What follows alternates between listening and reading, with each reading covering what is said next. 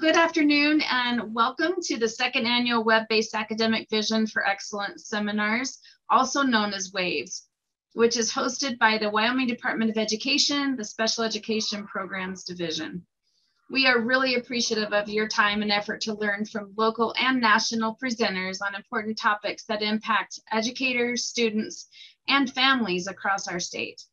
I am Dina Smith with the Wyoming Department of Education, and I'll be your host today. We really do encourage you to participate and ask questions throughout the session by posting your questions in the chat box, and your questions will be answered throughout the presentation today. Presentation recordings and materials will be available for you at the Wyoming Instructional Network for the remainder of the school year, so watch for that link to be provided in the chat box during this session. Also, please note that there's been a change in obtaining PTSB and STARS credit. There will be a WAVE summer-fall PTSB form emailed to all registered participants, which will list all sessions that have occurred from August through November. Participants will be responsible to track your own hours of attendance for the WAVES conference for the summer-fall semester, and then you'll just submit one form that will check off the box of all the sessions that you've attended for that time. The submission deadline is December 15th, and no forms will be accepted after that time on December 15th. PTSB credit will be submitted by WDE once attendance has been verified, and there will be a separate PTSB form for the winter-spring sessions, which will begin in January and end in May 2022. If you're seeking STARS credit, please contact Jennifer Duncan at wyo.gov. At the end of the session, please fill out an evaluation for this session because your feedback is really valuable and it actually does help to drive the planning of our future webinars or events. The link will also be posted in the chat box a little later in this session. All of this information will also be posted in a follow-up email that you should receive within 24 hours of this session. If you are on an iPad or anything, please take a moment to rename yourself by going down to the participants and then clicking on more and rename. That way we can show your attendance here today. Now it's my pleasure to introduce you to Lenore Knudtson, who is our presenter today. Lenore Knudtson's career has been shaped by diverse professional opportunities. After earning a bachelor's degree and a master's degree in education, Ms. Knudtson became a nationally certified school psychologist working with school teams, parents, and children. School psychology ignited a passion for special education and improving the lives of children and young adults with disabilities. Ms. Knudtson later attended law school, where she earned a Juris Doctor degree with honors from William Mitchell College of Law. She now continues school psychology and special education law, dispute resolution, the work of special education teams, and building professional capacity in special education disciplines. Currently, Ms. Knudtson's career has culminated in a rich blend of issues focusing on education and dispute resolution. She is certified as a mediator and also serves as a special education mediator, complaint investigator, and hearing officer in several states. Ms. Knudtson provides professional development in education and dispute resolution and speaks to audiences across the nation. In 2012, Ms. Knudtson joined with Stephanie Weaver to create Pingora Consulting, LLC, offering an array of services focusing on education, dispute resolution, systems building, and legal compliance. And we are very fortunate to have her working with Wyoming, and it is now my honor to turn the time over to Lenore Knudtson. Thank you, Dina. I appreciate that. I always enjoy working in Wyoming. I feel a little bit of a kindred spirit. First of all, my oldest, as many of you know, or excuse me, my youngest, as many of you know, is a senior at the University of Wyoming. And so I do get to get up there quite a bit, both for work and for personal reasons. I want to thank you for inviting me back. We had one of these sessions on refining implementation of IDEA a few weeks ago and had great participation. This one we have tailored to speech language pathologists There'll be something in it for everyone, but we will be primarily targeting speech language pathologists today with this presentation. And then we have one more coming up that is for, I believe, physical therapists, occupational therapists, and behavior intervention specialists. So thanks for joining us. I have to shorten that bio a little bit. That seemed far longer than I remember. I apologize for making you wait. And I also have to point out that I too am in a sweater today, although I live in Arizona.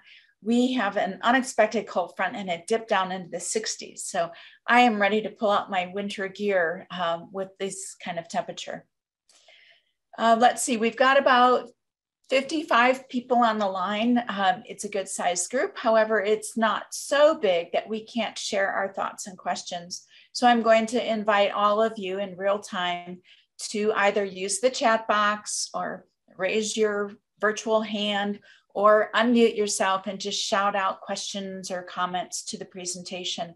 It is much, much better and far more rich if we all discuss this together rather than just listening to me present. So I truly welcome your comments and questions throughout today's topic. I believe that we will go and I'll need a little help here monitoring time, of course, Dina, and then especially to make sure that we leave enough time at the end if people have additional questions. So here we go. We're gonna spend the next hour and a half or so talking about refining implementation of IDEA. I'm not going to spend any more time on who I am since Dina did such an excellent introduction, but I do want to challenge you today and always to be a lifelong learner. It is the responsibility of every education professional to think deeply, sharpen your skill set, learn new things, and improve outcomes on behalf of kids with disabilities. That means that you challenge yourself. You don't come into this with the same thinking and you don't leave with the same thinking. Every day you grow a little bit and learn something and incorporate that into your practice. So my request for the day today is lean in. Our topics today, we're going to start out with the concept of teamwork and how important it is under IDEA. We're going to then talk about aligning services and needs. We're going to talk about providing those services consistent with the IEP. We're going to talk about educational benefit, how you know it when you see it, what it looks like, what are some expectations. And that will take us all the way through our time. But before we get started into that, I wanted to take just a minute and give you some context. Since this presentation is about speech language, I thought it was important for you to be able to know in your own state what kinds of numbers that we're talking about. So this is 2018-19 and 2019-20 data. And we have Wyoming, and then we have the national comparator on the right-hand side. So if you look at ages 3 to 5, Wyoming in 2018-19, 73.2% students with disabilities had were identified as speech language, and 66.4%. When you look at the national average, there's quite a big difference there. 2018-19 would be 41.4%, and then 2019-20 is 38%. This is the Section 618 data that Wyoming submits to the federal government each year, and it can be found at www.ed.gov. So think about that a little bit. If you continue on into the orange, we've got 2018-19 K-12, 25.5%. So let's hit pause right there. If you look at 3 to 5, we have 73.2 for the same time frame, drops down to 25.5 K-12. For the national comparator, we're at 41.4, and then for the same time period for K-12, it drops down to 6.4. For 2019-20, 3 to 5, we're at 66.4%, and for K-12, it drops down to 27.8%. The national comparator, 38 and 16. So it seems somewhat reasonable or understandable that there is a drop when we go from 3 to 5 to K-12, right? I mean, a smaller percentage of students are identified with speech language disabilities. The question that I have in looking at this data is, we have higher numbers than the national average for both K-12 and also very much so for ages 3 to 5. For the folks participating on the line, what do you think is going on there? What's different about Wyoming than the rest of the nation when it comes to identification of students as speech language impaired? Any thoughts or comments on that? By the way, you could look back over a number of years and the same pattern would exist. And so I've pulled just 2 years of data, but this same pattern exists well back into history. Does this surprise anyone? Does it intrigue you? Do you think that this is a natural part of dealing with the 3 to 5 age group as opposed to the K-12 age group? Anyone? Lenore, we do have a couple of things in the chat here. In fact, oh, now we're getting some more. Hold on just a second. Someone said possibly the fact that we are discouraged from using the DD label.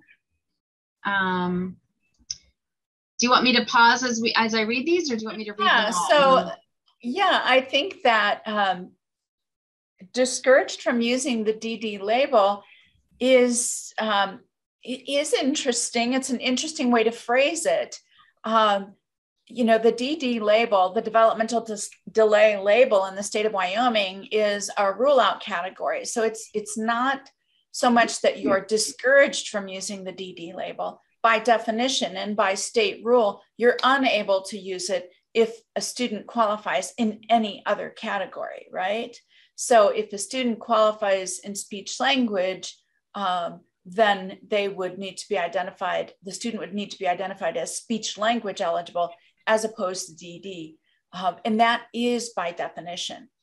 So it would be an absolute prohibition in Wyoming to identify a student as developmental legal aid if that student had met eligibility criteria in a different category. So, and I'm looking at the comments now too, so I'm gonna just kind of go through them one at a time. The tools available for assessing 3 to 5 eligibility are primarily speech language based. Oh, that's interesting. And so because the acquisition of language is such a primary factor in that age that it may be somewhat skewing those numbers. But if that were true, wouldn't that also be true at the national level? You know, we would expect to see the 73.2 and the 66.4 be much more on point or in comparison with national levels as well. So that may be a factor, but I don't know that it could be the whole factor. Here's a comment: the CDC schools only qualify for speech language for everything. This next person is new to Wyoming and was told that 3 to 5 years speech language is the primary eligibility. That's also interesting.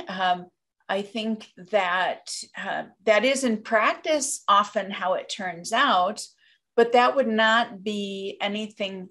Let me just answer or respond to that comment by saying to you that Part B is Part B, and that eligibility categories are the same eligibility categories throughout Part B. And Part B covers from ages 3 on up through exceeding the age of eligibility, which is up to, I believe, 22 in your state, right? So if that is a factor, that would be an informal factor that might require a little more study, because that would not be consistent with Part B. The next one here, I think too, that by getting involved early, we're able to help kids catch up more quickly so that they no longer need speech language services in kindergarten. I do appreciate the concept of early intervention. I strongly believe in it. However, in order to cross the threshold into IDEA services, a child must have a disability and need specially designed instruction. And so if a child only needs to catch up, it begs the question if they truly have an IDEA disability. So again, I don't want to discount the importance, the incredible importance of early intervention, but I do want to caution and say that that can't always be special education because of the definitions and the framework associated with the IDEA and also the funding structure, right? There are ways to cross the threshold into special education, and it's having an IDEA disability and the need for specially designed instruction. So in order to help kids catch up, there's got to be other ways other than identifying them as disabled. That can't be the only system to help kids catch up, because if the student is quickly catching up and they no longer need speech language services in kindergarten, it begs the question, were they appropriately identified as a child with a disability in the first place?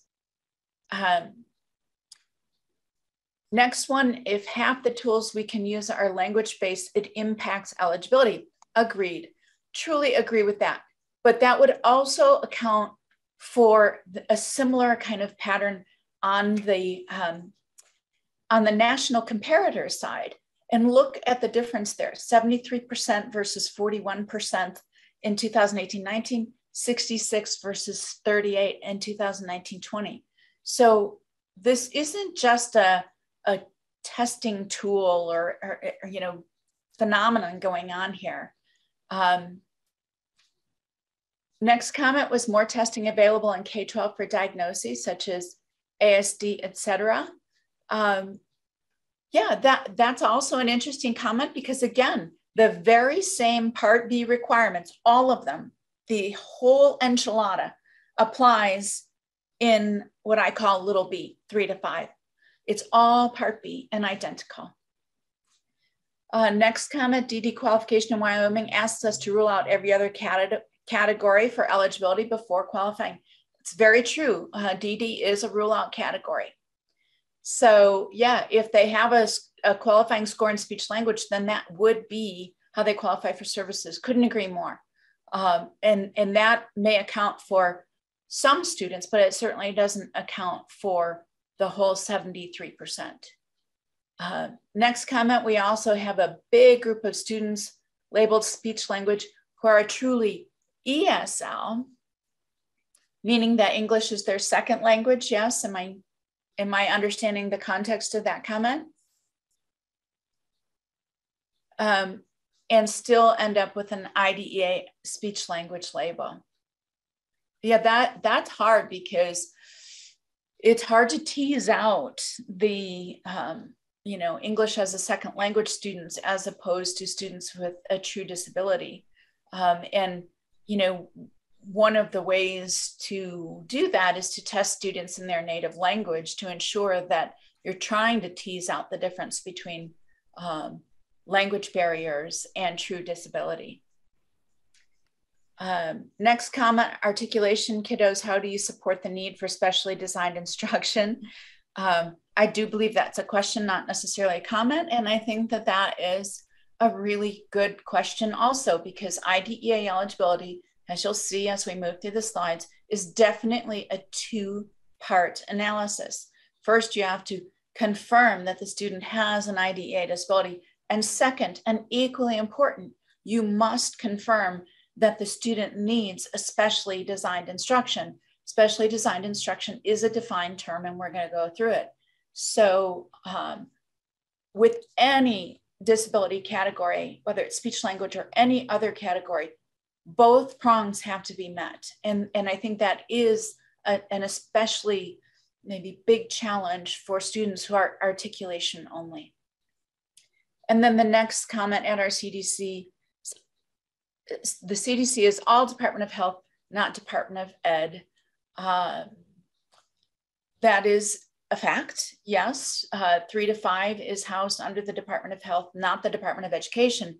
However, be clear that WDE is the SEA, the state education agency, and as the SEA, they must be responsible, and they do hold general supervisory authority over all education programs in the state.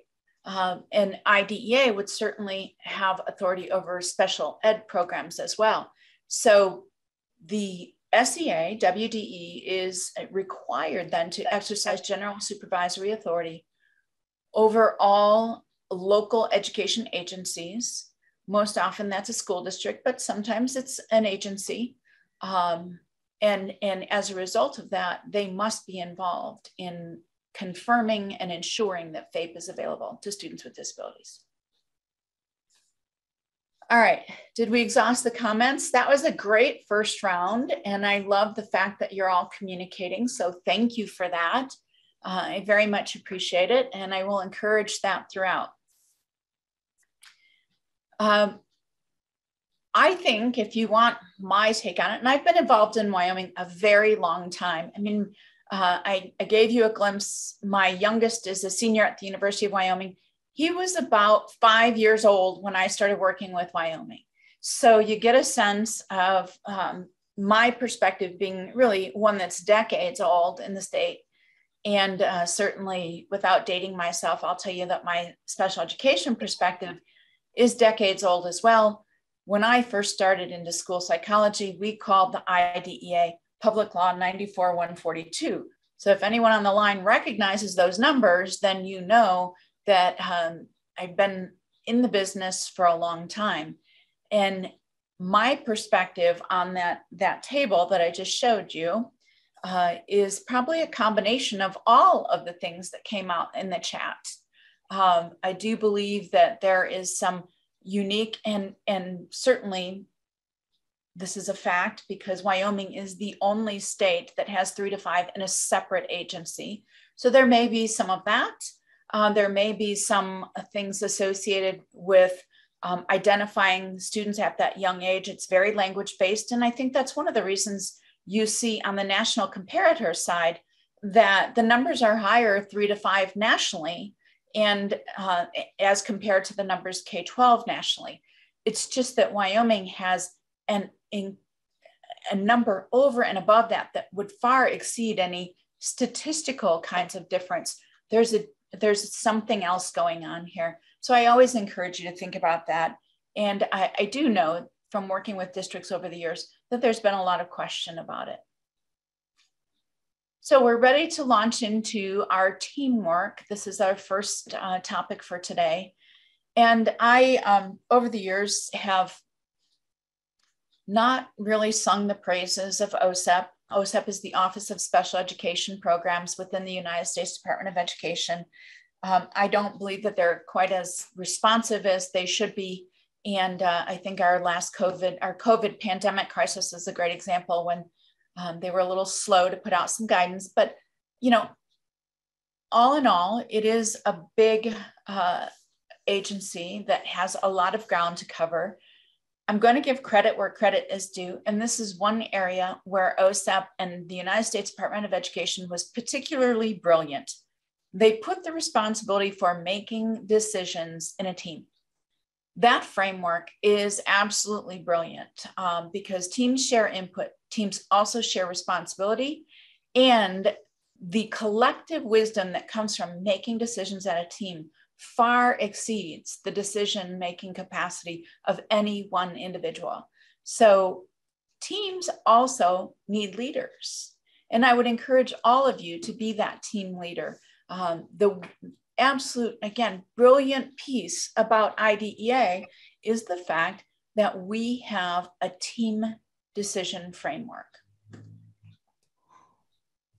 Parents are always included in the decision-making process. They have the right to participate. This right is an absolute mandate within the scheme set out under IDEA. So if you haven't included parents in the decision-making, I will tell you statistically, the more likely they are to dispute your decision. The more you lean in and encourage parents to be part of that team decision-making, the fewer disputes you have.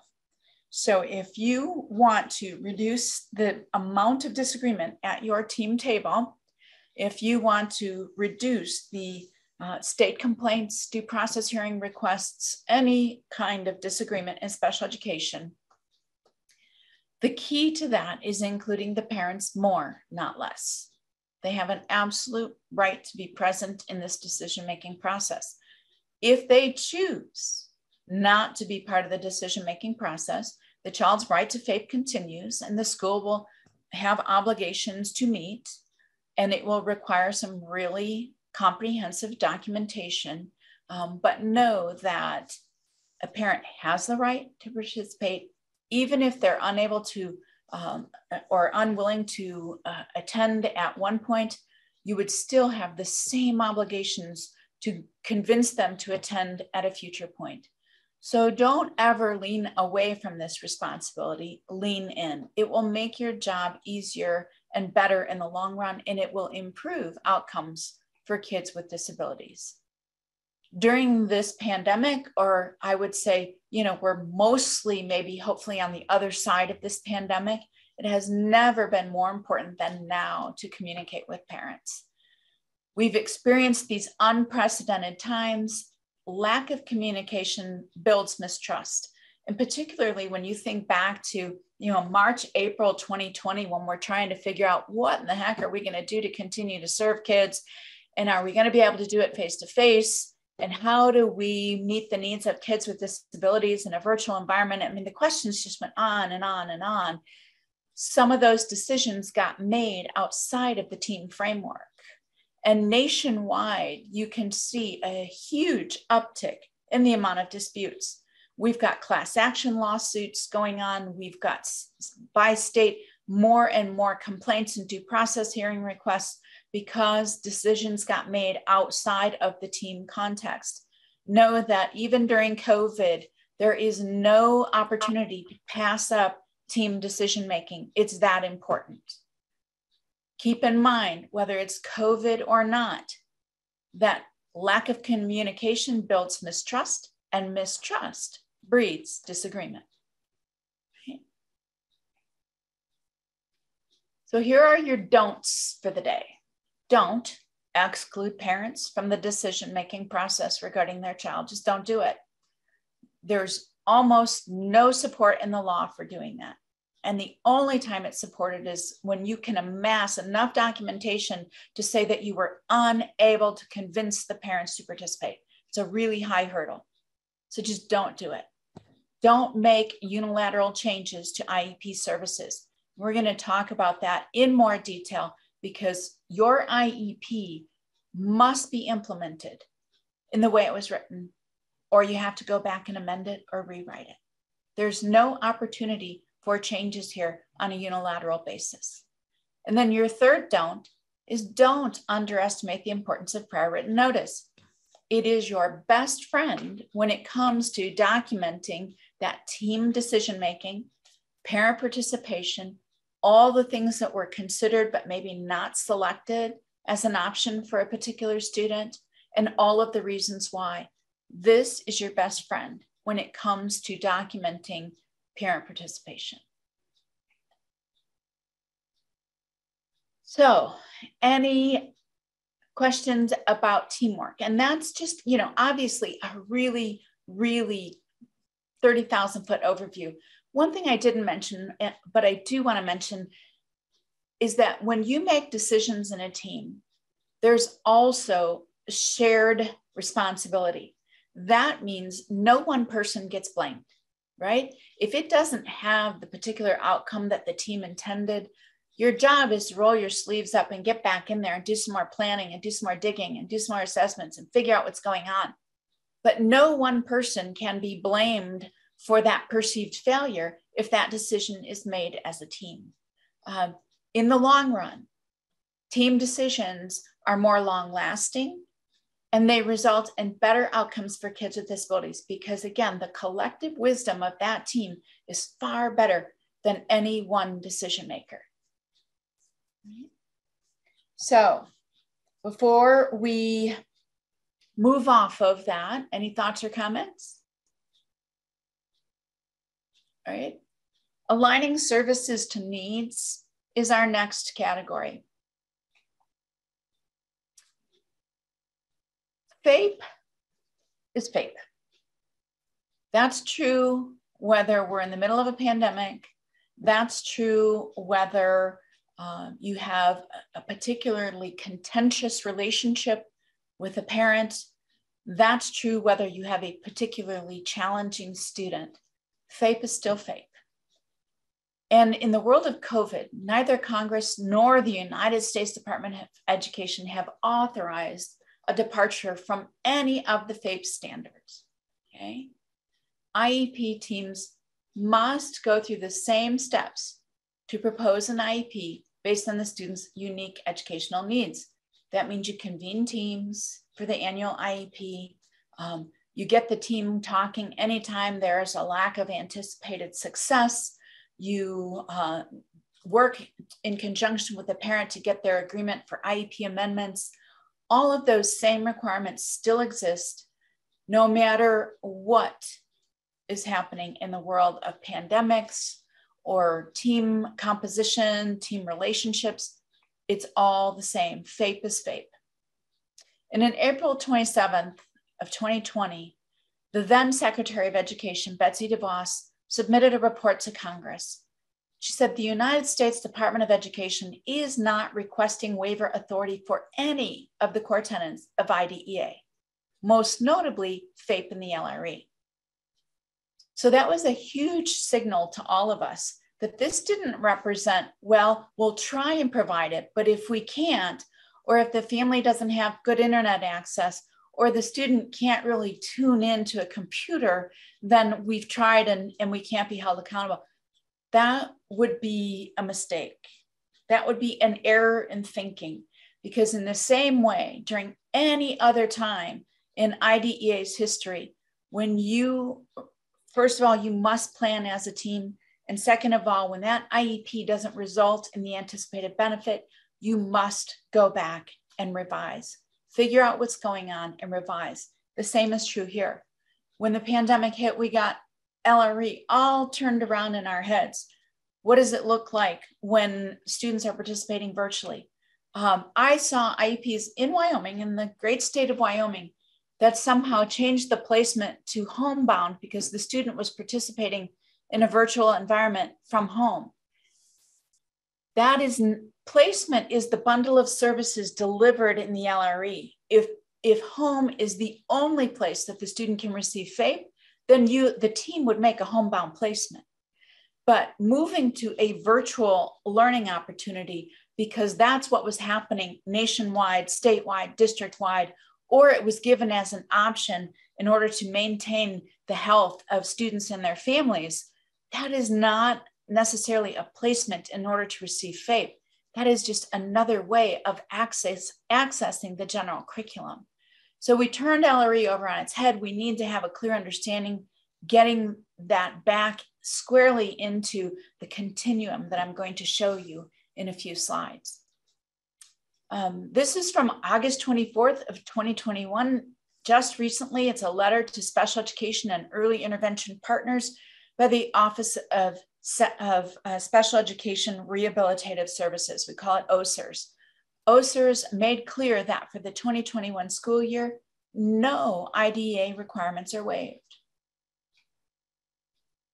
They went on to say that no matter what primary instructional delivery approach was chosen, SCAs and LEAs remain responsible for ensuring that FAPE is available to all children with disabilities. We couldn't have it more clear.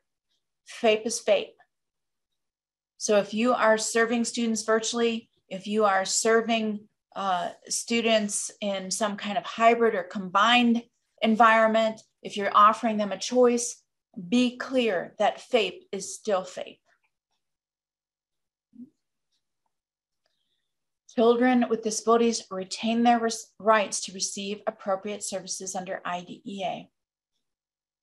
And that means you have to have IEPs in effect on the first day of school with each school year. The students must be protected by IDEA. So when we think about FAPE, then we know it's the same FAPE that has always existed in this law, or the earlier iterations of this law. Keep in mind that the team's focus in order to provide FAPE must be on educational benefit, right? Is the student benefiting from the services and supports that the IEP is providing, designed by the IEP team? So the responsibility to propose FAPE rests with the school district. Even if you have teams that don't necessarily agree on what it should look like, there's an ultimate responsibility back on the school district to propose FAPE, which means an IEP reasonably calculated to provide educational benefit in light of the student's circumstance. Students, on the other hand, have the absolute right to receive FAPE, and that translates to educational benefit. If parents perceive that their child has been denied FAPE, they have the absolute right to challenge the school's decision-making and the school's proposal. In spite of this very onerous, sort of competing and complementary at the same time responsibilities and rights, there's still no guarantee of success. So despite this reciprocal responsibility and right scenario, this framework set up under IDEA, it does not serve as a guarantee. Lack of educational benefit means the IEP team has more work to do, not that the IEP team has failed. If the IEP team does not undertake that work, they will be considered to have failed the student, but only after they have essentially been non-responsive to that lack of benefit. Responding to lack of benefit, going back into the team framework, trying to puzzle through why there's no benefit and puzzle through what changes are appropriate, courts will uphold FAPE in that scenario. When a school turns, and the courts will use this language, when a school or a school district turns a blind eye to a lack of benefit, that's when there's a denial of FAPE. So despite these responsibilities and rights, there's still no guarantee of success. What is guaranteed is the continued work of the team to come back and amend an IEP that is not resulting in educational benefit. And how do you do all of that? We're going to go through it. First of all, keep in mind the overarching FAPE standards, okay? Appropriately ambitious in light of his unique circumstances. This comes from the Andrew F. case. This case is very important to us. We have 2 United States Supreme Court cases that guide our work in special education. There are other cases, but these are the big ones. These are the FAPE cases. We have the Raleigh case out of the Supreme Court in 1982, and we have Andrew F. in 2017. Andrew F. did not overrule Raleigh. When it first came out, there was a large groundswell from the advocacy organizations and the parents' attorney bar that said, you can't cite Raleigh anymore. It's over with, it's gone, it's dead law. Not so. And in fact, the United States Supreme Court went to great lengths to point out in the Andrew F. decision that Raleigh remains the standard for most students. We now tag on, in light of the student's unique circumstances, for all kids with disabilities, eligible students with IEPs. The difference is for students like those in Raleigh who participate in the general curriculum and in general classrooms, we have many, many measures of progress.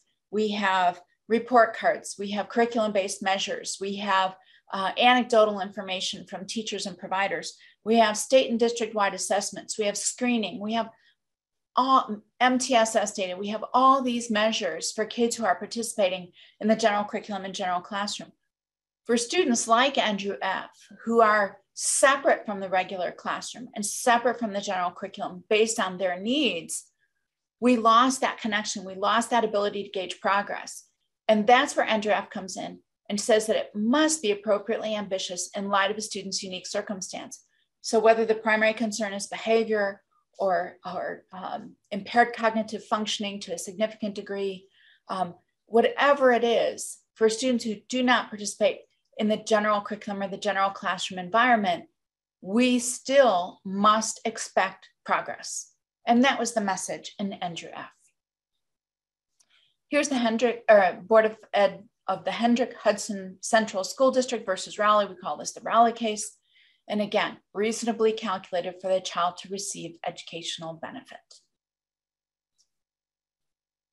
This, in my mind, for those of you that know me, I'm a visual learner, so it's very helpful for me to take all these complex, highly litigated concepts and put them in some sort of visual framework or frame of reference so that it's easier to follow along. And that's what you're looking at here. One of the crazy things that rumbles around in my mind and I put down on paper.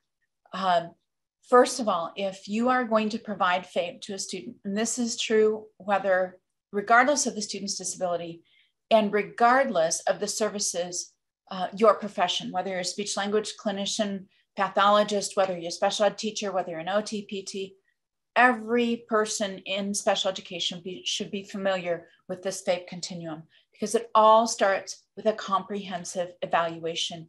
You must get a clear, crystal clear understanding of the student's educational needs. So it all starts there.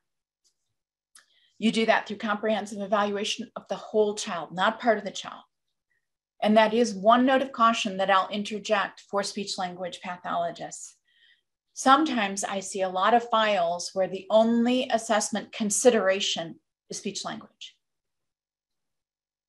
I will suggest to you, actually, I will encourage you quite strongly to avoid compliance problems in the future by looking at the whole child. I'm not saying you go test the whole child. I'm saying you look at the whole child and say, what other areas, if any, represent questions for this team? And I'm going to give you something, sort of a visual to go by for that. A comprehensive evaluation, it always starts there. We have a system where we reevaluate, comprehensively reevaluate at least every 3 years, or more often when requested by the parent or a teacher. That is for the purpose, when you combine comprehensive evaluation with all of the already existing data through curriculum-based measures, screeners, state and district-wide assessments, all of those things, you amalgamate all of that and you have this clear understanding of the present levels and educational needs of the student. You're going to refresh that every single year in the IEP. Get your fingers on the pulse of the student's now current educational needs. From there, you get to drafting measurable goals. And you should hear a clear link, a clicking sound between each one of these categories, because that's how important it is to link them together. And for measurable goals, you get to services and supports. Let my pointer catch up here. Again, we're looking at the whole child. You have to understand present levels. You translate those to educational needs. We get to drafting measurable goals. Remember these two words, rigorous but reasonable. Rigorous meaning unique and targeted for this child. Reasonable meaning they could be attained within a year, because these are annual IEPs we're drafting.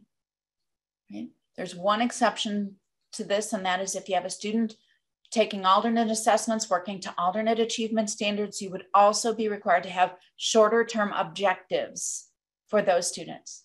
But you still have to have measurable goals. So this holds true for 100% of students. For a small subset, there's an additional requirement. From there, you get to skill gaps, right? You're going to identify what skill gaps a student has. And the measurable goals are going to target those skill gaps, because it needs to be meaningful for this student and be based on their educational needs and all needs that result from the disability. From there, you're going to design services and supports to meet those needs, to close those skill gaps. You must implement services and supports consistently with the IEP. There's no opportunity for unilateral changes here. And you're going to document that you've provided services and supports consistent with the IEP. All of that gets provided in the least restrictive environment. This is a mandate. This isn't an option. You must provide services to every student with a disability in the least restrictive environment.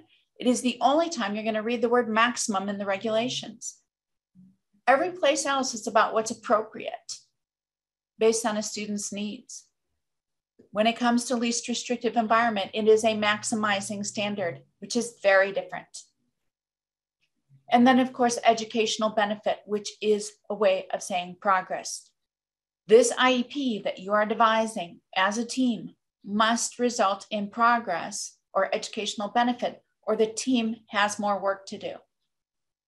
Right? Again, denial of FAPE results when you turn a blind eye to lack of progress, or you turn a blind eye to unexpected progress which means that you should be making the IEP more challenging. Right? So we're going to go through each of these sections in some detail. It all starts with a comprehensive evaluation. It serves two purposes. One is identifying students who need specially designed instruction and related services because of an IDEA eligible disability. So again, prong one, IDEA eligible disability. And this comprehensive evaluation is also going to help teams identify the specially designed instruction and related services that the student requires. If the student does not need specially designed instruction, they cannot have related services, and they are not IDEA eligible. This is true whether you like what I'm saying or not. All right? You cannot cross special education's threshold with a student that doesn't have an IDEA disability and the need for specially designed instruction. Because you are a speech language pathologist, you hold a special place under the IDEA in Wyoming, because you are the only disability category that could serve as the specially designed instruction if a student is speech language only eligible. If a student is eligible in any other category, you automatically revert to a related service. It's not a demotion. It is a related service, which is designed to help the student to benefit from their specially designed instruction. It is the statutory scheme, and we don't have any option to flex on that until your legislature decides otherwise. Right? So, speech language, you could be the primary disability, in which case you're providing specially designed instruction. If there is any other disability category, you are automatically a related service. Right? Speech would be a related service at that point. And I have offered you both citations to statutes out of the regulations, and then this one is a page number to the commentary. So just a little bit of a digression here into a lesson on regulations. The IDEA is the statute. The federal regulations are drafted to implement the IDEA.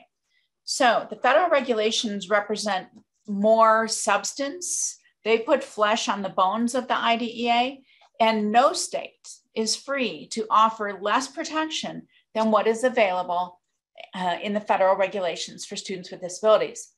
So when you see a long page number like this citation here, 71 Federal Register 46548, that is the 71st volume of the Federal Register on page 46548, right? So here's the regulations and here's the comments. There are far more comments to the regulations than regulations themselves. The reason for that is because the United States Department of Education is the agency that promulgates the federal regulations. And in that process, they put out for public comment all of their proposed regulations. I'm just glad. Tracy said she's yeah. Thank you for muting whoever that was. And so when you have proposed regulations, the public gets to offer their comment, and then the agency that promulgates the rules responds to every single one of those comments. That's in here. It's the first interpretive opportunity for the regulations, and it remains important. It still guides us today. Earlier, I told you it all starts with the comprehensive evaluation and that I was going to show you a graphic. This is that graphic. It doesn't matter if this is an articulation only suspicion, or if this is a student who is fully and completely involved with multiple areas of difficulty. You're going to probe the whole child. The reason you're going to probe the whole child is to get a picture of the student's level of functioning across environments, and to find out if you have any other areas of educational need and questions that need to be answered. So if we, for example, take an articulation only child, it's in many cases, and I continue to see this, they'll jump straight into the communication skills, and the team will say, oh, this is RTIC only. We're going to do a Goldman-Bristow and a BDI, and we will look only at articulation. The problem is that student may have difficulties with functional skills. They may have difficulties with cognitive abilities. And I'll see this a lot, that their BDI score will come back with cognitive scores in the 1% to 2%, but they're RTIC only students when we're talking about young students. I also see this in less in the older ages, because by that time, the concerns in cognitive and functional areas have become so more pronounced. They become more obvious. As the curriculum gets more difficult, the gap widens for students who are unable to keep up without services. So this same kind of evaluation wheel should be used regardless of the age, regardless of your suspicion, so that you make sure you look at the whole child. Very frequently, when we look at only a piece of this pie, what ends up happening is that 3 or 4 or 6 months later, the team is back into evaluation again, because it's not having the effect of providing the student with educational benefit. You still have unanswered questions about the student's educational needs.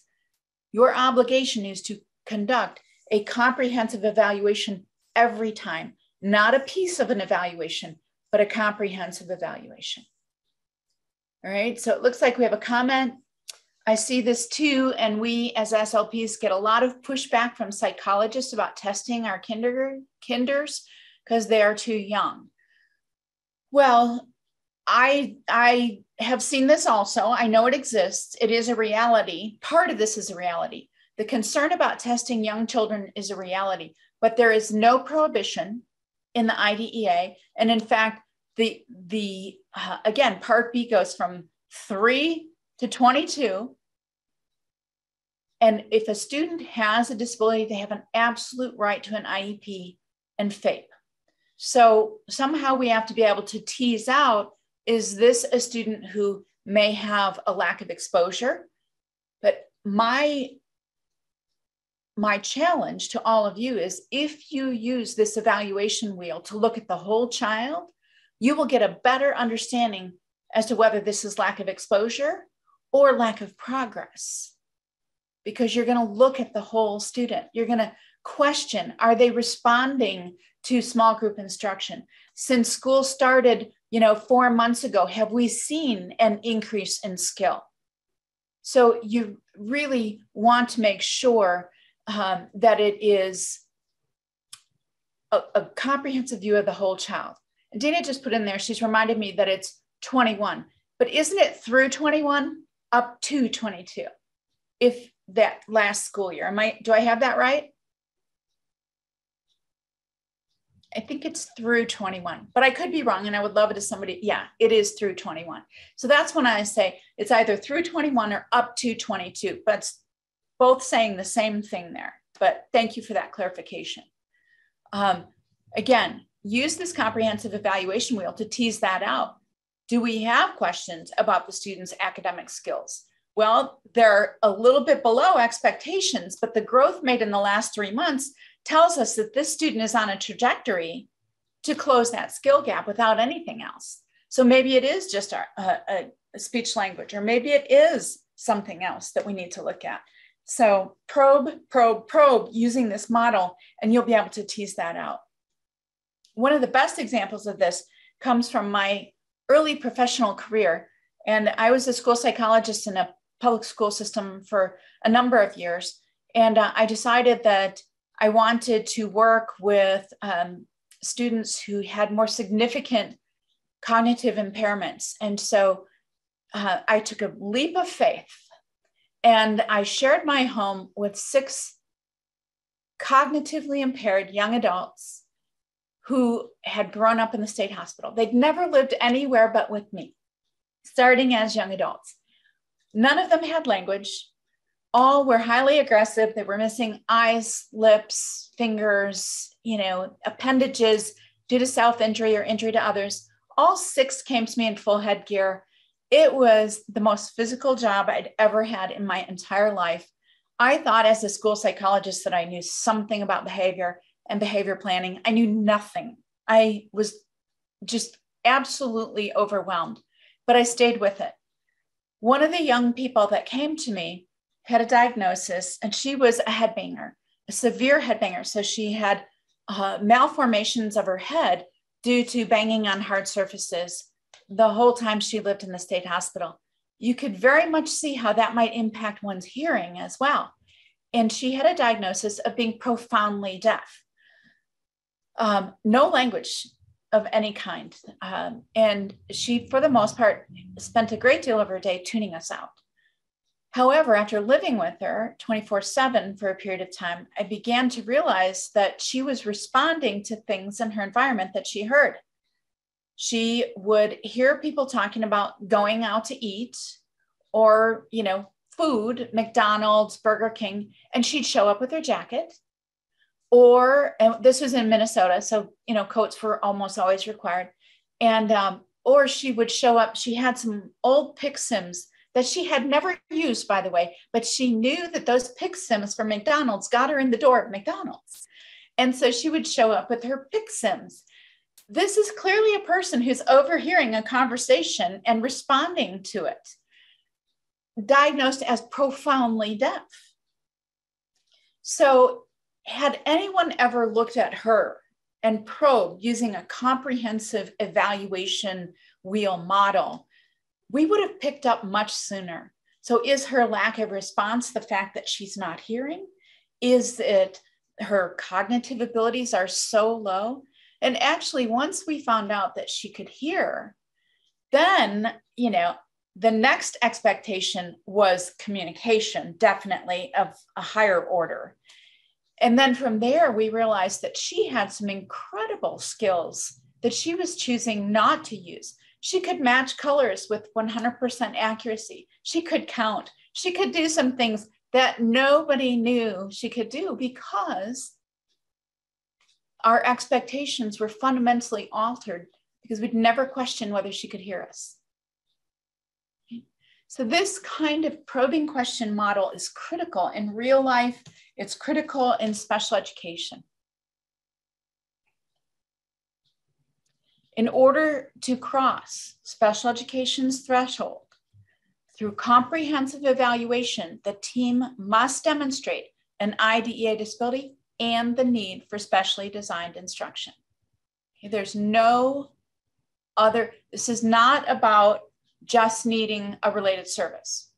If a student only needs a related service, and this is straight out of the regulations in 300.8, if a student only needs a related service but not specially designed instruction, they're not an eligible student under IDEA. There's no gray area there. So if a student only needs counseling, or if a student only needs occupational therapy, they are not an eligible student under IDEA. The reason for that is because we have a system here that is funded and authorized to identify students with disabilities. And when we identify them with disabilities, then we have an obligation to provide FAPE for their needs.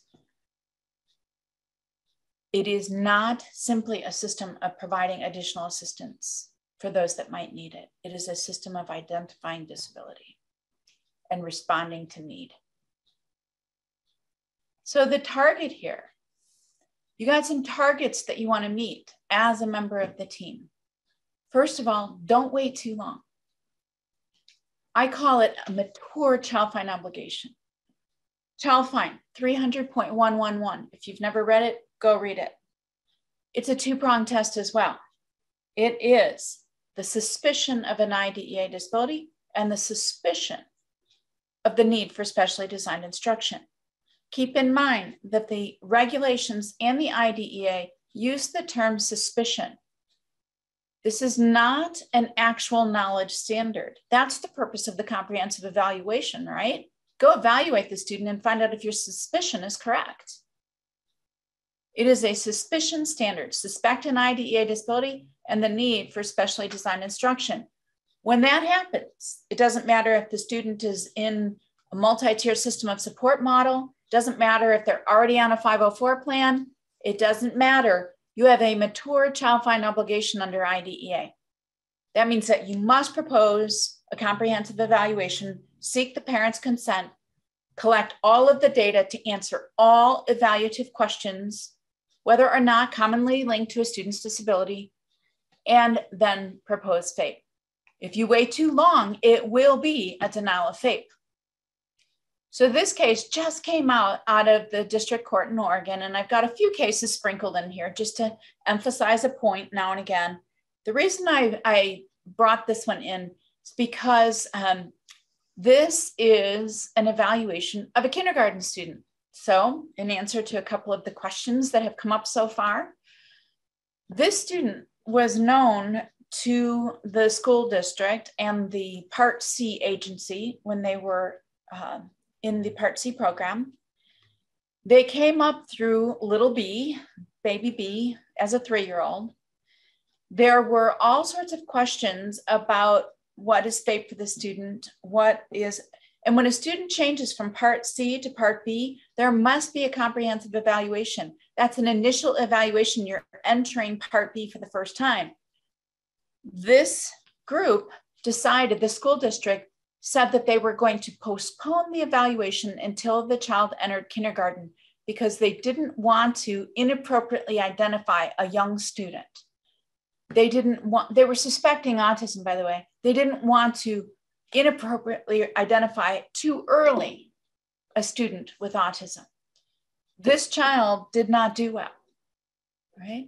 So under the law, this court goes on to say a district must evaluate a child it suspects has a disability that necessitates specialized services. This school district had longstanding concerns regarding sensory processing and communication and had served the student in Part C, but they did not take on their responsibility for a comprehensive evaluation in Part B until the student got to kindergarten. So what ended up happening here, and I flipped too soon, sorry. This court, and I facilitate a quarterly work group for hearing officers. I had the hearing officer, the week this decision came out, I had the hearing officer that decided the case under this one at the due process hearing level with me on the line for 2 hours. And he got the opportunity to explain his award of service for the student and why he awarded the student so much. This 5-year-old received an award of this 5-year-old received an award of 900 hours of compensatory services. That is a lot. It's an entire year's worth of education for a 5-year-old. And by the way, that's in addition to the school day, not in place of it.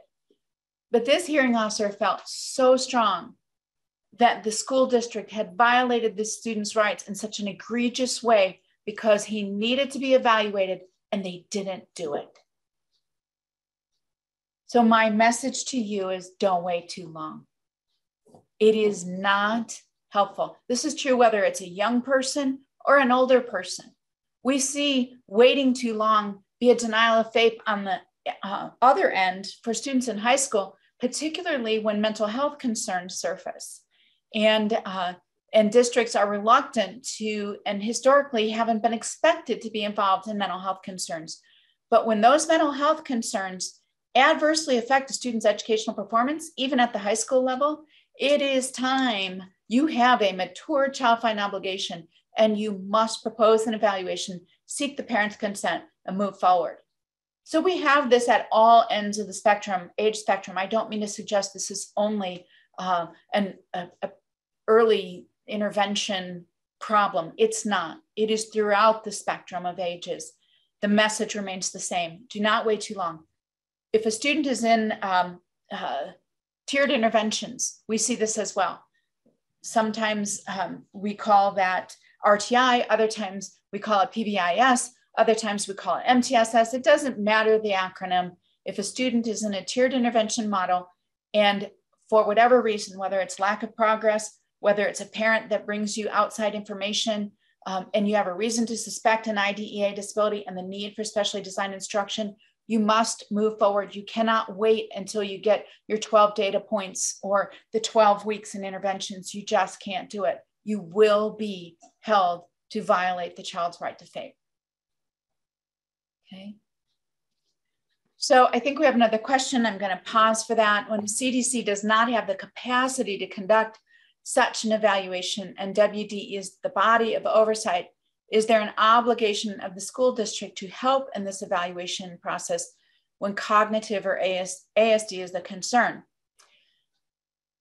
Let me answer that by saying that it remains the CDC's obligation, and I would say the BHD, because the BHD, the Behavioral Health Division of the Department of Health, is the LEA.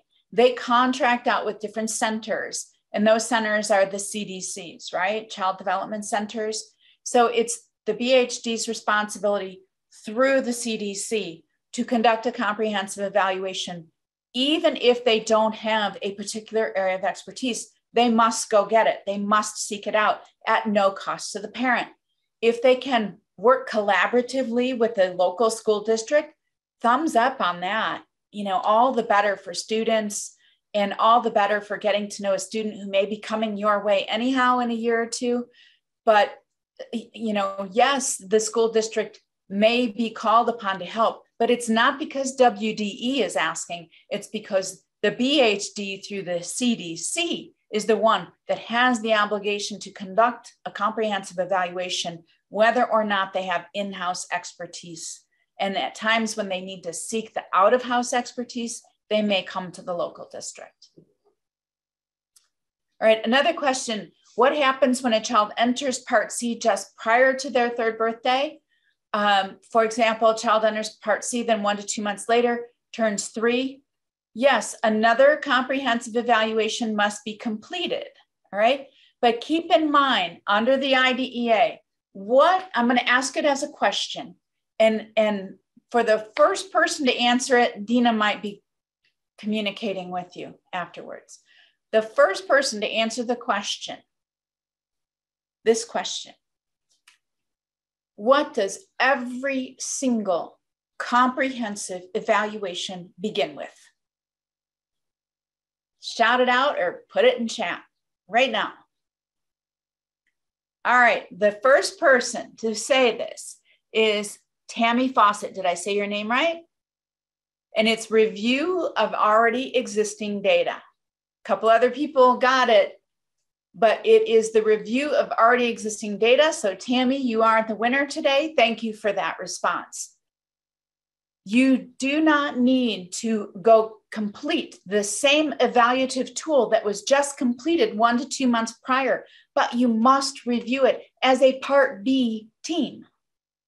All right. And then you must go through the comprehensive evaluation wheel and say, are there any other areas with unanswered questions? If so, now you must propose to gather that evaluative data. But every single evaluation starts with a review of already existing data. Thank you, Tammy, and the others that said that. All right. So did I miss any questions? I think I had one more pop in that I passed by. If there's no access to such a resource to a CDC, how does the BHD help the CDC? I am going to defer that question to the BHD because that is their first level of oversight. CDCs, you know, the BHD holds the contract with the CDCs. So I would defer that to them and also encourage you all to develop collaborative relationships with the districts within your geographical area. Comprehensive does not mean a formal test, does it? No, I just said that. What it means is that you comprehensively probe the child, the whole child in every area. And from that probing question model, you determine what, if any, unanswered evaluative questions exist. Now you go propose an evaluation to get the answers to those questions, all right? You propose assessments, but the whole process is a comprehensive evaluation, beginning with the review of existing data and probing the whole child to determine what, if any, additional assessments must be conducted. So it's the whole process. Comprehensive does not necessarily mean test. Comprehensive means whole child, all areas of need. We good on that? Okay, so any other thoughts or questions? I have one more case here, I believe, to give you as an example. This is out of the Fifth Circuit Court of Appeals, which is in Texas. This district delayed an evaluation of an elementary school student who struggled in reading comp and failed to develop an adequate IEP. What happened here is that this student had a 504 plan. The 504 plan was not successful. It was not resulting in progress. And it was a signal that the child may need specially designed instruction. So this district waited for several months after the district knew the child's reading comprehension wasn't improving. Child find violation, denial of FAPE, right? You are not free to wait months. You must be responsive to a struggling student. Again, does it mean that you automatically test in every single area? No. Go back and look at the whole child and find out what's going on. It could be that there's a health concern that is interfering with their learning. Could be a mental health concern that's interfering with their learning. Any number of things, but you must probe the whole child to find out. If a student has a 504 plan and they're unsuccessful on it, your child find alarm should be going off. You may very well have a mature child find obligation. Okay. So I've said this ad nauseum. I'm going to say it one more time. Evaluate the whole child. As a team, do we have any unanswered questions about the student's ability or performance across all environments? What data must be collected in order to answer these questions? Again, it may not require new data if you have already existing data that can answer those questions. Okay. Lots of BHD questions today. The next one here is the BHD subcontracts with regional programs to provide services.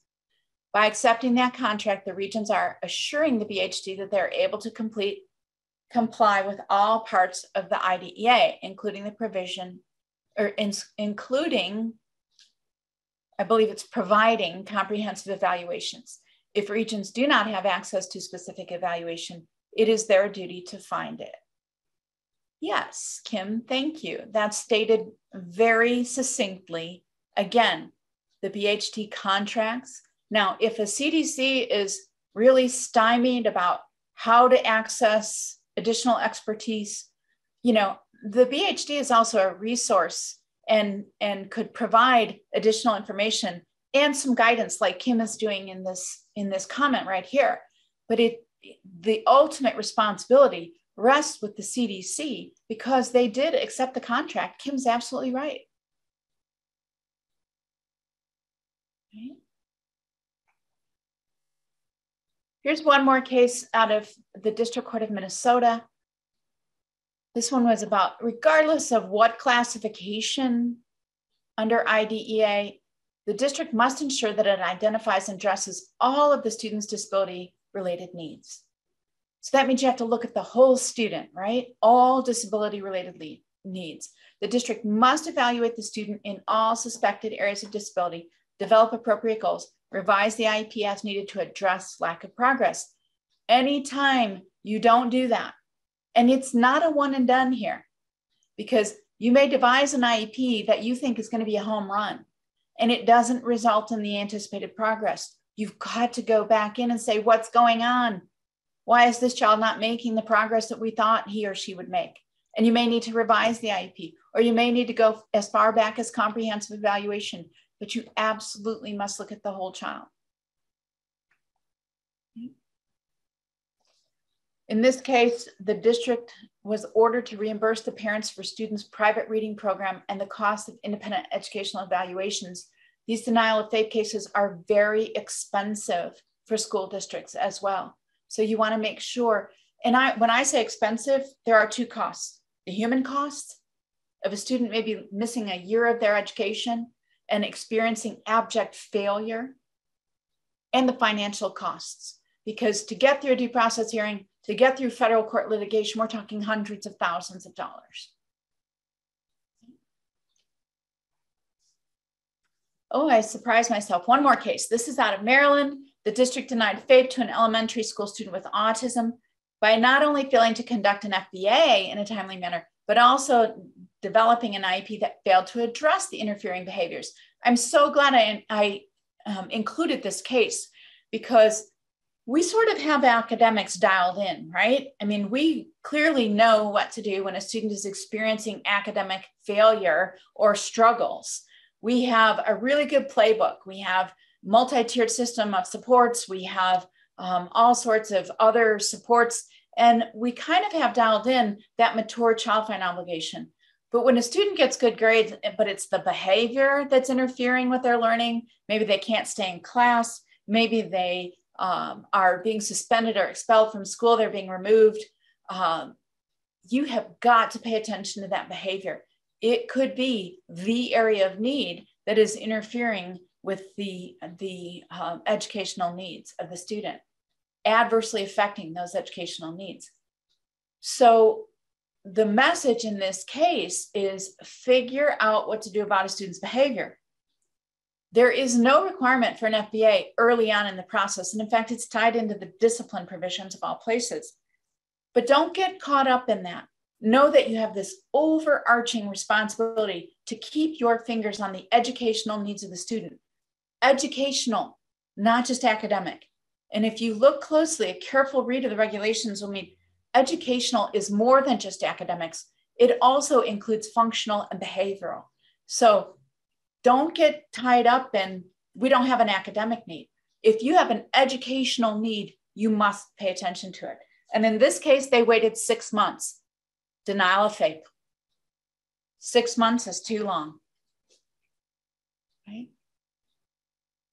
Once you have a crystal clear understanding of current educational needs, you're going to get to present levels, right? Present levels are artfully drafted every single year in the annual IEP. They're updated. If your present levels of academic achievement and functional performance are remaining the same, that is going to be a red flag to any due process hearing officer or court, because there's no way that you can tell me that a student's present levels of academic achievement and functional performance are identical in grades 1 as grade 2 as grade 3. If it is, you got a FAPE problem, because you're not providing an IEP that has resulted in educational benefit. You don't want to shoot your team in the foot, the proverbial foot, that way. Make sure you have crystal clear present levels of education, academic achievement and functional performance, educational need. And when we talk about this, it is really answering the question, what skill does the student currently have across environments? Behavioral skill, social skill, academic skill. What skills does the student currently have? Across environments means throughout the school day, structured times, unstructured times, lunch, recess, even the home or community, if that's interfering with their education. And by that, I mean, if a student has mental health needs and they, for instance, develop anxiety disorder and they won't leave their own bedroom, you got a problem that adversely affects education, right? And how does this student's disability affect his or her involvement in the general curriculum? I am going to tell you, if there's one takeaway today, one, it's to tie FAPE to the general curriculum, right? Special education is not a parallel universe. Back in the day when I was a school psychologist, it was a parallel universe. And guess what? Kids didn't do well. We ended up with this huge achievement gap between regular education students and students with disabilities in all areas. We have got to work hard to bring that achievement gap back into parity and look at tying special education to the general curriculum. Now, I was doing some work in the state of Florida over the past couple of months, continuing ongoing work. And one of their schools said, but wait a minute, the IDEA doesn't require us to make sure that they make progress in the general curriculum. The IDEA requires us to provide special ed. Oh, contraire. There are multiple places in the IDEA that tie specially designed instruction to the general education curriculum. So if you take nothing else away today, go back and look at your work as a special educator in relation to the general curriculum. And by the way, Who is the expert at the IEP table in the general curriculum? Anyone? It is the regular education teacher. They have an incredibly important role to play in linking the specially designed instruction to the general curriculum. They are the general curriculum experts. That's what they teach. We need them at the table. We need to elevate their importance at the table. They're not just somebody filling a chair. They are incredibly important in this process. So, visually here, think about the present levels of academic achievement and functional performance. I have a personal mission, by the way, to not say that acronym because it makes no sense to me. And I am against acronyms that don't make sense. So in my world, I call it present levels. Present levels are compared to the general curriculum. Make no mistake about it. It says it right in black and white in the regulations. From present levels, we get to, this is what we expect in the general curriculum. This is the student's current skill level. And it's this gap right here, this skill gap that we're going to target, right? This skill gap is compared to standards. What do we expect third graders to do? What do we expect fourth graders to do? And what is this student doing? And from there, we know where to target our measurable goals because we've very carefully and comprehensively identified skill gaps. This is unique for every student. Okay? That's why if you are in a system that routinely provides 30 minutes of service or 20 minutes of service or 50 minutes of service, you have a red flag there because every single student's goals should require a unique look at how much time to support those goals. This is not a recipe. Okay? Goals must be clearly linked to skill gaps. This means that they're based on the unique needs of a student and they're designed to help the student be successful in the general curriculum.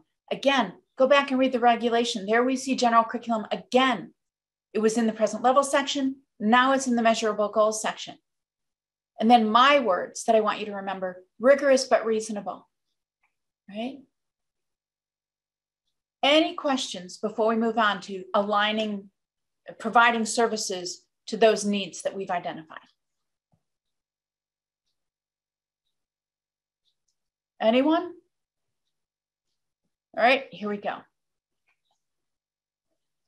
You must provide services consistent with the IEP. FAPE is aligned with the general curriculum.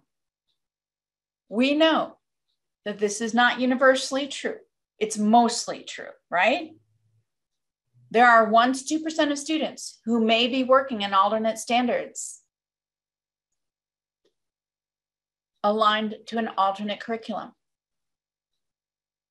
Those are the only students that are not directly linked to the general curriculum or a downward extension of the general curriculum, depending on the student's needs. But again, another link, 300.39. This is the definition of special education. It's a long definition. I've included a few points here. It's specially designed instruction, adapting as appropriate to the needs of an eligible child, the content, methodology, or delivery of instruction. And the 2 bullet points that are next are what's important: to address the unique needs of a child that result from the disability and to ensure access of the child to the general curriculum so that the child can meet educational standards that apply to all children. This is true whether they're in preschool or high school. Wyoming has educational standards that students are expected to meet. So your IEP has to be this very unique combination of identifying the student's educational needs, their present levels of performance across environments, and those skill gaps so that you can help the child be successful in the general curriculum, right? There are more points of alignment in the regulations, okay? Again, this is involvement and progress in the general curriculum. This is the present levels. Description of the special ed and related services to enable the child to be involved in and make progress. This is the contents of the IEP. And a comment on page 46579, the clear implication is that there's an education curriculum that is applicable to all children, and that this curriculum is based on the state's academic content standards. That's the general curriculum we're talking about. The same general curriculum as for all students. Okay. That was special education. Now we get to related services. Related services may be an important component of FAPE for some students. Not all students need related services, but when they do, they are absolutely entitled to them, right? And by definition, and we have this turned over in many IEPs, and certainly at many IEP team table discussions. By definition, related services are required to help a student to benefit from their specially designed instruction. Okay, this is not the golden corral method of service selection where you just keep on layering more and more services, related services, because they might help. Because a lot of times we provide related services on a pull-out basis. Every time we pull a child out of the general curriculum, we've created a hole that we're going to test them on, by the way, because these students participate in state and district-wide assessments, whether or not they have received the instruction. Seems inherently unfair to me. And it's one of the reasons that I would encourage a whole fresh look at service delivery models across the country. We only pull kids out when absolutely needed because they have a right to participate and make progress in the general curriculum. Okay. So if you think about this interplay between the general curriculum, special ed, and related services, it looks something like this. The circle at the middle represents the general curriculum. Same curriculum for all kids. And then you wrap around the special education or the specially designed instruction as it's defined in order for the student to participate in and make progress in the general curriculum. So special ed supports the general curriculum. And then you wrap around related services. Related services, by definition, are so that a student can benefit from their specially designed instruction. It's one of the reasons that if a student needs only a related service and doesn't need that blue circle of specially designed instruction, they cannot get that through special education. You cannot use special ed funding for that. You cannot identify that student as a student with a disability if they only need a related service. And then down at the bottom, we have supplementary aids and services are provided to enable children with disabilities to be educated with non-disabled children to the maximum extent appropriate. So supplementary aids and services is throwing a blanket over all of this. We're going to support the student throughout all settings so that they can maximize their time with non-disabled peers. As a speech language clinician or pathologist, if speech language service is provided as the special education, how does the service help the student make progress in the general curriculum? You have got to have that link, or you're not providing specially designed instruction, right?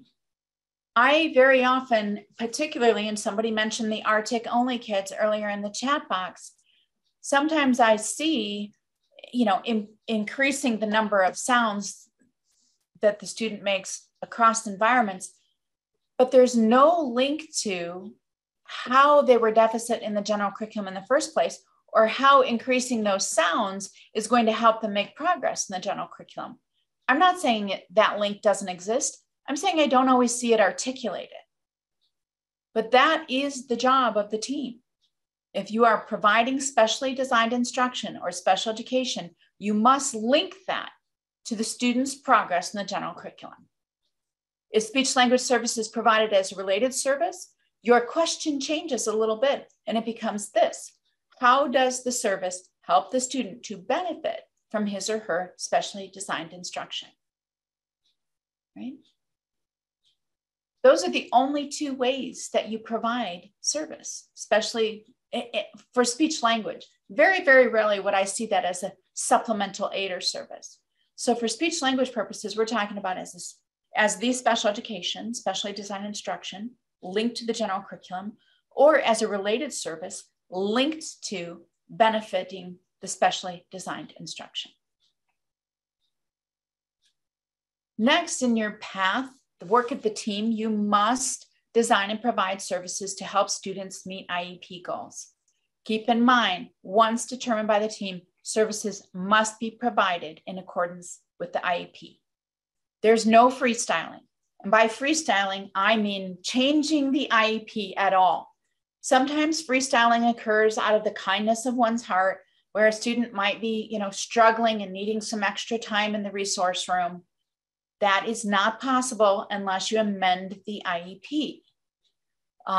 To pull a student out for some additional counseling is not possible unless you have that flexibility incorporated into the IEP, maybe through a behavior intervention plan, or you amend the IEP. Services must be delivered consistent with the IEP. So the amount of service, sometimes it's number of minutes, sometimes it's number of hours, doesn't matter. You must, as a team, provide services consistent with the IEP. If there is a small, tiny variation for a short period of time, that may be a procedural violation only. If it's a material change, a material discrepancy from how the IEP is written to how the services are implemented, that will be a denial of FAPE. It's a violation either way, either procedural or substantive, because services must be provided consistent with the IEP. No one on the team, whether it's a well-meaning special ed teacher, speech language pathologist, counselor, no one on the IEP team has the capacity or the authority to freestyle. All right. Oh, I went too fast. Least restrictive environment is what we're up to next. This is an absolute mandate. It's required. You must make sure that students are educated with non-disabled children to the maximum extent appropriate. And you only get to special classes or pull-out services if regular classes with supplementary aids and services cannot be satisfactorily achieved. And only if no lesser restrictive option would work, could you get to separate schools. Only if no lesser restrictive option would work, do you get to residential settings. And let me go back, only if education with no peers is the only option, would you get to homebound. Virtual instruction is not homebound. Virtual instruction is participating in the general curriculum virtually, probably with other kids. And if it's a hybrid model, some could be in person and some could be virtual. It is not a placement for the purposes of COVID. Okay. Couple cases here. I'm going to leave you to read those because I'm afraid that we'll run out of time here. But just know I've given you examples of when schools have been found in violation for these premises that we're talking about. This was a 3-year-old with autism, and the parent had to experience tuition costs and transportation costs to access a general education preschool. The court ruled against the school district. The child has a right to a least restrictive environment, and only if they can't be successful there do you get to place them with students with disabilities or students or settings where you have more students with disabilities. Otherwise, they get the general education environment with supports imported there, right? Could be supplementary aids and services. It could be specially designed instruction. It could be related services. Only if a student can't be successful do we go to a more restrictive setting. All right, I want to move on to this concept of educational benefits. What is a reasonable amount of progress? Remember our goals, rigorous but reasonable, right? Rigorous meaning targeted, challenging, unique. Reasonable meaning growth over time, and it must be demonstrable. First, a note about progress. You are reporting progress in quantitative data and qualitative description, both. Your IEP forms have the model IEP forms from the state have both on there. If you're not using the model IEP forms, you still need to describe it the same way. I very often see descriptions, but no data. Or sometimes I'll see data, but no description. This is both, right? You want to be very articulate in describing progress. Again, you're going to look at the whole child in all areas of need. What is a reasonable amount? Well, anyone have a guess? Because the team has already determined what is a reasonable amount. Where is that?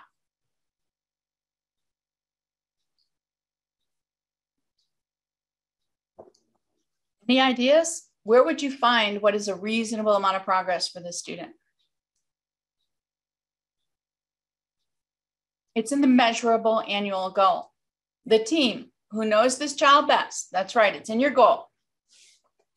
The team that knows this child best, who has comprehensively evaluated the student, who has articulately described their present levels of academic achievement and functional performance across environments, has identified skill gaps, and then designed measurable annual goals to help close those skill gaps.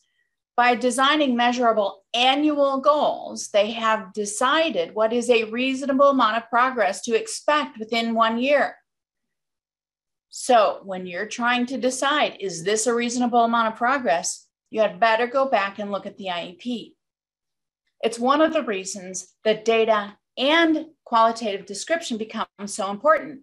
Because if you have a student who has flatlined, time is important to understand. The context of time is critical. Has it been that way for weeks, months? Is it time to amend the IEP? Or did they flatline in the beginning and all of this progress was recent? In which case, you might be on track. But that description is critical to understanding what is a reasonable amount of progress. So keep in mind, rigorous, challenging, targeted, unique. Reasonable, how much of the skill gap can we expect to close? And go back to your IEP for that, because there's an annual goal in there that will give you guidance.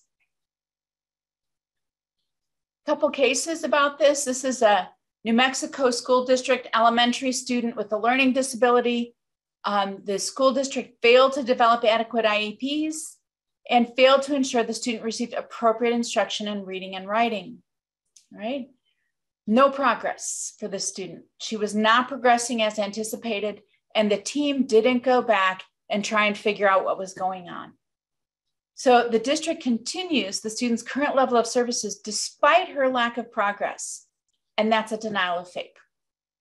When the team bumps into a lack of progress, they must go back and look at through the entire FAPE continuum. Is it because we no longer have a clear understanding of her comprehensive educational needs? Do we need to go back to comprehensive evaluation? Do we need to go back and re-describe the student's present levels of academic achievement and functional performance? Are the goals wrong? Were the services not provided? There will be a broken link in that FAPE continuum. You've got to go back and find it. In this case, the school did not go back and find it. And even after the student repeatedly failed to meet her reading and writing goals, they offered substantially the same program. They changed a little bit for 3 years. One of the things that they did is reduce the expectations instead of finding out why the student wasn't progressing. Just by, dumbing it down, that is not going to save you from a FAPE claim. You've got to go back and say, what about this is not meeting the student's needs? You can't just simply say, we'll expect less and it'll look better in the long run. Okay. This is the same student, same case, 3rd, 4th, and 5th grade IEPs were substantially similar, right? That is a FAPE violation. So keep in mind, before we leave this area, the educational benefit is behavioral progress too, if you have a student with behavioral needs. So you would need to be able to have a way of quantifying what is a reasonable amount of progress for a student with a behavioral IEP as well, right? You go back to the goals. You go back to, if it's a behavior intervention plan, quantify and describe how the student is doing on the behavior intervention plan. But make sure that you clearly articulate educational benefit. If you don't, go back and problem solve through it. So how do you know if it's working? Progress monitoring. This is true whether it's a speech language standalone goal, whether it's a speech language goal to assist the student's writing goal, doesn't matter how it's woven into the IEP, you must monitor progress. Collect data. And in the world of COVID, my recommendation is to collect and share data at a higher frequency so that everybody can build their confidence back up that these services are working. Monitor progress towards IEP goals and progress in the general curriculum. Both. Because when you have data that supports the student is closing the gap and making progress towards their IEP goals and also making progress in the general curriculum, you are rock solid, right? You've got a team that's working well together.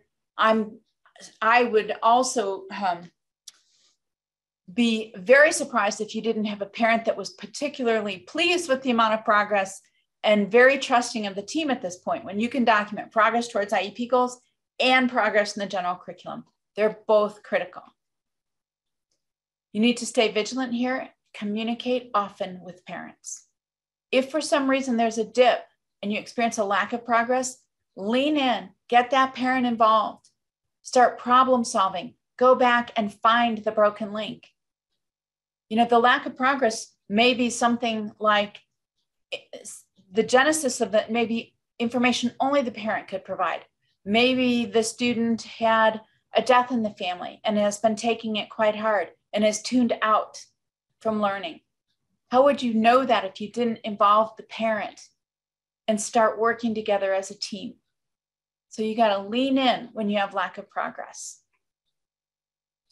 What happens if a student makes little or no progress? You must engage in the 4 R's. This is what I call the 4 R's. Who does this? It's the team, not a single person on the team, but the team that includes the parents. When, in a reasonable amount of time, if you are waiting months to address lack of progress, you will be vulnerable to a denial of faith claim, whether that comes in the form of a state complaint, whether that comes in the form of a due process hearing. If you wait months, there will be a denial of faith in the event of a challenge, unless you've gone back and engaged in these 4 R's. Because if the IEP is not recalibrated, a denial of faith will result. So how do you do this? The 4 R's: reconvene, review, re-strategize, and revise. There must be documentation of this within the student's file. Okay, so let's go through these. When I say reconvene, I don't necessarily mean eyeball to eyeball at the same table. I mean, get that team talking. Could be a telephonic meeting with a parent. It could be a meeting among school staff and a person then communicating with the parent. It could be a full IEP team meeting with all mandatory membership present. It could be a virtual meeting, a Zoom meeting, a team meeting, doesn't matter. Reconvene that team to get everyone talking. Doesn't have to be in the same place at the same time, but get everyone talking about what's going on with the student, because we are experiencing a lack of educational benefit, right? From that point, you want to review. Go back and think about that faith continuum. Review meaning, do we have unanswered questions regarding comprehensive evaluation? Do we have a clear understanding of the student's educational needs? Have we identified skill gaps? Have we provided services according to the measurable goals in order to support the student achieve their measurable goals? You go through that whole process and say, okay, this is what we need to change after our very thorough review. And then you re-strategize. If we change this, what will happen? If we change this, if we add this, if we take this away, what will happen? And then you set out to revise the IEP, right? What about unexpected progress, meaning that the student made more gains than was anticipated in their annual IEP? They closed the gap faster than the team thought they would. What do? The same thing, the 4 R's. If you if you just sit on that unexpected progress and you don't continue to close the gap, that will be a FAPE violation too. You must always have an IEP in place that addresses the now current educational needs and is an opportunity for the student to make progress in the general curriculum and receive educational benefit. So if you have unexpected progress, by the way, this is straight out of the regulations. If you have unexpected progress, the team must go back and engage in the 4 R's, a reasonable amount of time, not months. Because if the IEP is not recalculated, a denial of FAPE will result. So anytime educational needs change, it's time to realign the IEP to address new educational needs in order to provide access to and the opportunity to progress in the general curriculum, right? Reconvene, review, re-strategize, and revise. Get the IEP team together virtually, telephonically, at the same table. You've got to do it. If this is the time for your annual IEP, it must be in a meeting with all mandatory team membership. Anytime after the annual IEP, you can amend by agreement with the parent afterwards. Okay. Ask what additional information is needed to fully understand the student's current educational needs. Develop a plan to get that information and then set a time to review.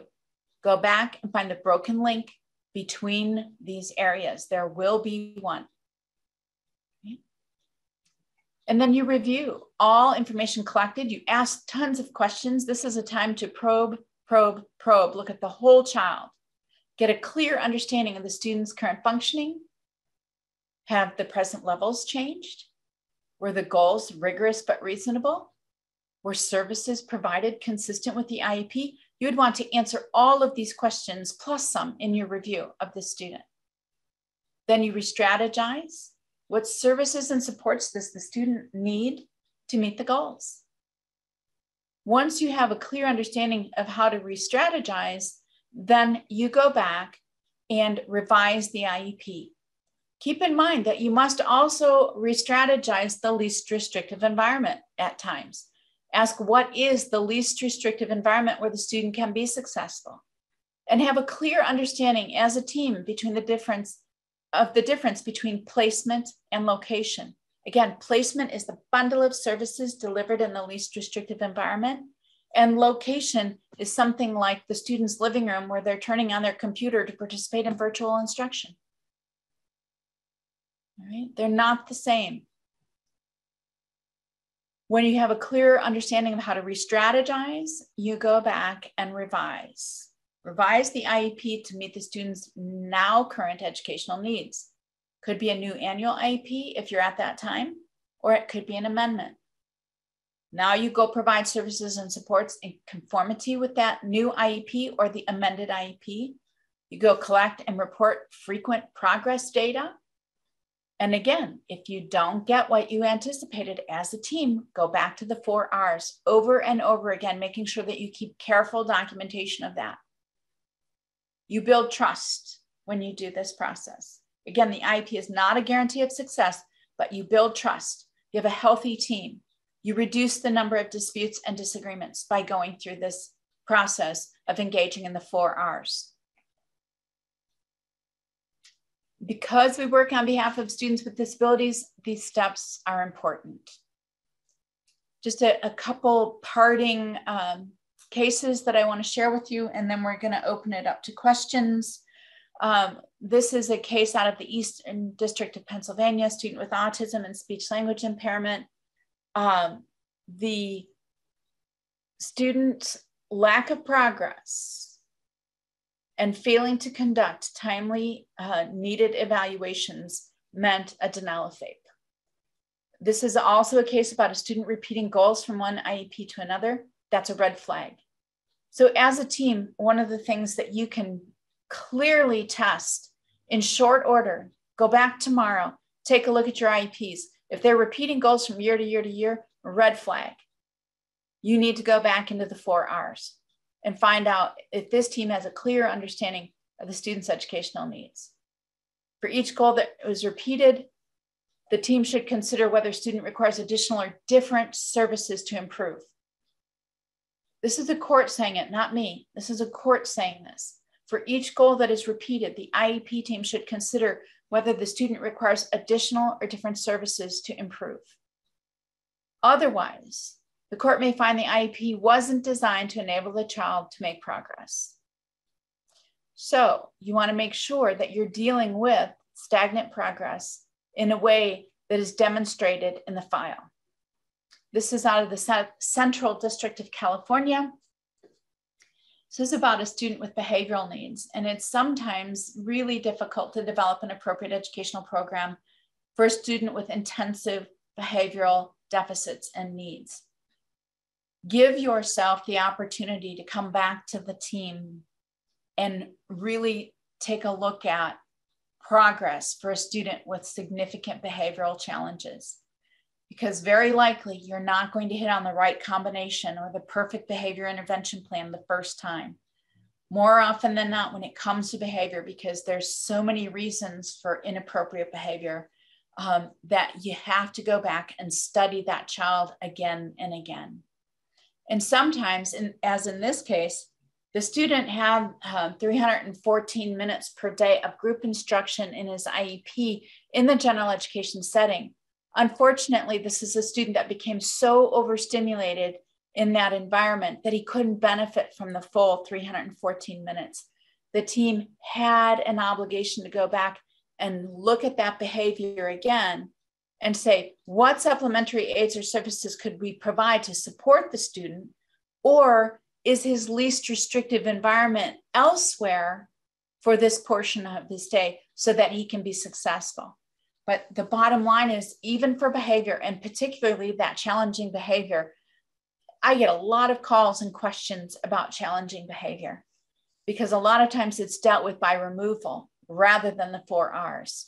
And that is a critical error. That's a FAPE error if it's challenged.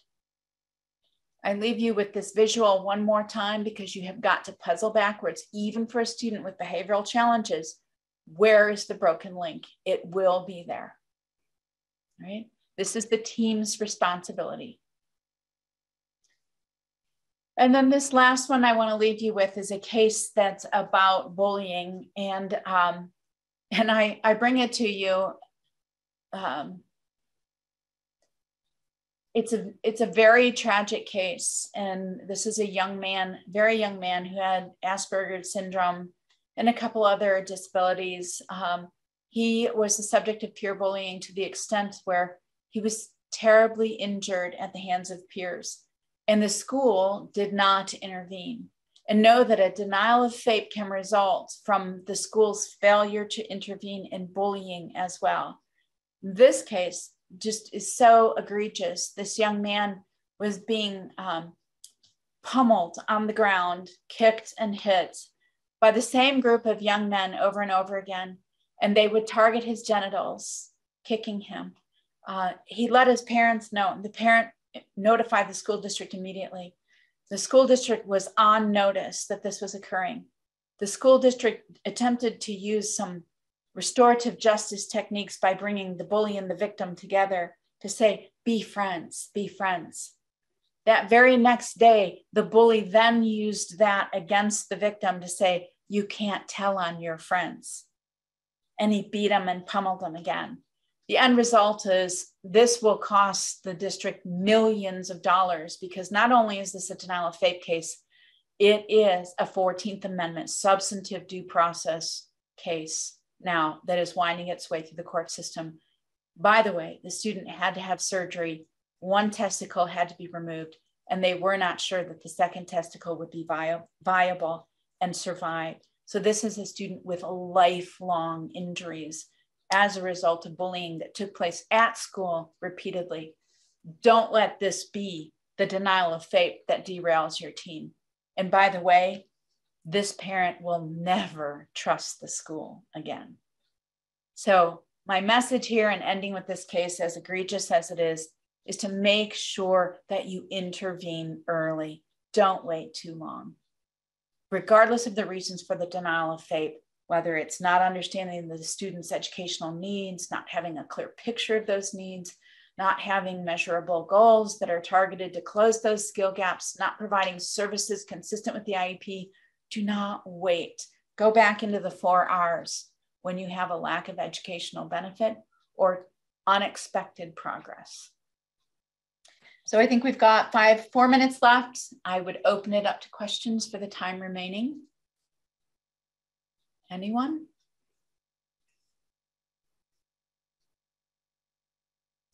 Let me see here. We did have a question beforehand too about minutes of service and the similarities, like a student getting 30 minutes no matter what the magnitude of their need. The student gets 30 minutes no matter the magnitude of their whatever need. That kind of system will be suspect if it's challenged. Because again, this notion of what a student needs in order to receive educational benefit is going to be different for student A versus student B versus student C. That has to be uniquely designed in each student's IEP, and it cannot be based on staff availability, scheduling, or administrative convenience. Right. Any other questions? Okay, thanks for using the chat and asking those questions. And Dina, don't forget you have somebody that answered a question for me spontaneously, and I want to make sure that they're reinforced for that. And also, if you could please save the chat for me. I definitely did. And I just want to point out that we do have some things in the chat. I will stay on here a little bit for you to be able to capture those. This recording will be available at the Wyoming Instructional Network, and that is in the chat, along with PTSB information and evaluation information with that link. So please make sure you go back and grab that. If you did not receive the materials earlier in the chat, that will also be available for you at the Wyoming Instructional Network, and those are already uploaded. So Lenore, once again, you have provided us with a wealth of information, and we are so appreciative of your time and expertise, and really appreciative of all of you who've been here today to participate and who have asked questions and who have made comments. It really is helpful as we go along.